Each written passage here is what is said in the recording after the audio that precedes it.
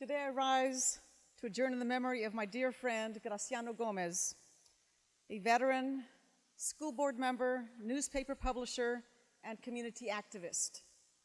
Graciano, or Gracie as we sometimes called him, was born in 1924 to Mexican immigrants in Wilmington, California. But as a boy, he and his family moved to Redlands, where he attended segregated North Side schools. During the early parts of his life, Graciano spent time taking care of his three younger brothers and sisters, teaching them in both English and Spanish, all while helping his father pick oranges and put food on the table for his family. His father died when he was 12 years old, placing him as the primary caretaker of his household alongside with his mother. Even as a young man, Graciano understood the importance of social responsibility, that it was critical that you give back to the community more than you took from that community. When Japanese families were interned during a presidential executive order in 1942, Graciano helped his interned friends by maintaining their homes while they were away. Upon his graduation from high school in 1943, Graciano was drafted into the Army Air Corps during World War II and served through the end of the conflict in 1946. As many of you know, many of our veterans of color who, after World War II, returned to their communities, they were not received with open arms. They experienced discrimination across multiple sectors, including, but not limited to, education, employment, and housing.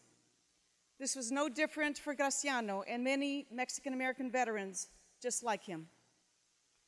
Graciano, despite his obstacles, persevered, using his GI Bill benefits to become the first member of his family to become a homeowner and professionally work as a data processing operator at both Norton Air Force Base and with the County of San Bernardino. Upon his return to his community, Graciano was moved to do what his parents had taught him to do: prioritize community through social responsibility. He moved to Devore in 1958, where, through his involvement with education and his 6 children, became PTA president of the elementary school. This operated as a launch into various forms of community activism that continued to have a strong impact on his community and my community to this day. Graciano was a steadfast vocal advocate of communities of color during the civil rights movement. He and other Mexican-American activists challenged public and private sector employers to remove discriminatory barriers and provide greater opportunities to workers, particularly in education. He was the first elected president of La Confederación, a group of Mexican-American organizations which empowered underserved communities. He was appointed to the San Bernardino Unified School Board of Education in 1971, becoming the first Mexican-American elected to the school board, where he helped lead efforts to integrate the same segregated schools he had attended as a young boy. He founded the Inland Empire Hispanic News Organization in 1987, inspired by efforts to empower and shine a positive light on Mexican Americans in his community. He worked as a paper's editor and publisher with no prior experience in the news business.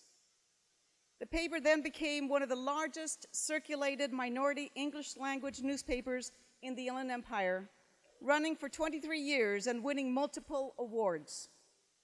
Colleagues, I could continue for days telling you the accomplishments of this community icon.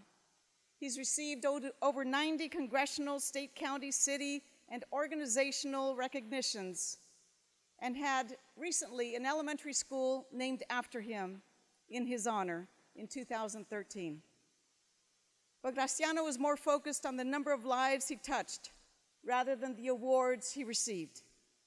This will ultimately be what he is measured by: the countless individuals, including myself, who are forever in his debt for the path he paved and the inspiration he continues to provide even after his death.